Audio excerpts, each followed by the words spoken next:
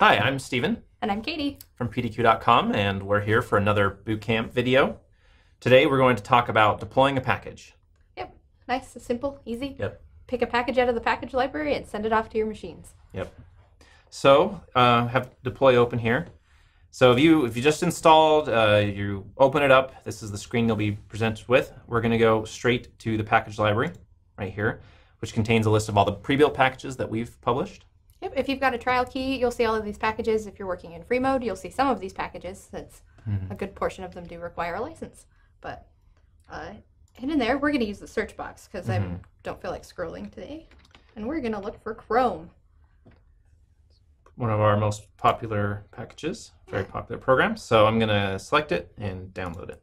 Yep. This will download the most current version of the package in the package library. If for whatever reason you need an older version, we keep a couple of those. And you'll find those on the bottom right-hand corner with the package details. So we have lots of versions of Chrome at the moment. But now we have the most recent one right here. Okay, it's finished downloading. So to deploy it out for our target machines, we're going to have it selected, and then we're going to do deploy once right here.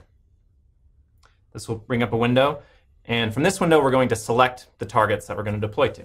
Yeah, so you can type your computer names in if you feel like you really want to. We're going to use one of the other options and pick the machines, which is really great if you've got lots of machines, so you don't have to type them all in because who does that anymore? You can choose directly from Active Directory if you have it synced. You can put in a text file with a list of host names. You can go browse out to your Spiceworks server if you've got one of those kicking around on your network. We're just going to pop into inventory. You can deploy to whole collections of machines if you've got any of those set up, or if you use any of the collection library collections. You can just pick your targets. I'm going to search again, so I don't have to scroll. Send it off to Plumbus. You can pick all of your machines or one of your machines. So we've got our machine here that needs Chrome. Shows up in the list. And we're ready to go. Yeah, let's send it out. Go.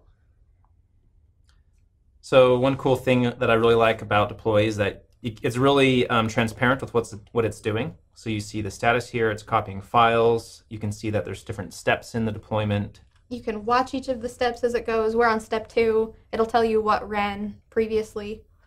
Some of the packages in the package library have multiple steps that apply to certain architectures. Chrome is one of those where 64-bit Chrome goes to 64-bit machines and 32-bit Chrome goes to 32-bit machines. So not every step will run every time. Nothing to be afraid of.